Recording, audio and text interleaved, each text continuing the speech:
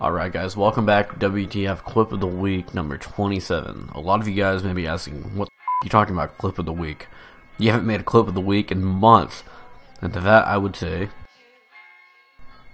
you're right. I've just been crazy busy, or I've been sick, or stuff has been coming up. I haven't been able to make any of these videos, but luckily I found this one on Reddit and I talked to the guy. The guy was cool enough to let me use it. His link and everything will be in the description, so you guys go check him out and tell him thank you. But yeah guys, this is number 27. This video is really a what the fuck clip. I don't understand what happened here. I haven't even seen this happen yet, and I've put so much time into this game. So this guy calls in his care package, he looks up and even sees the plane go over. Or if that was a UAV plane, to be honest, the plane never even went by.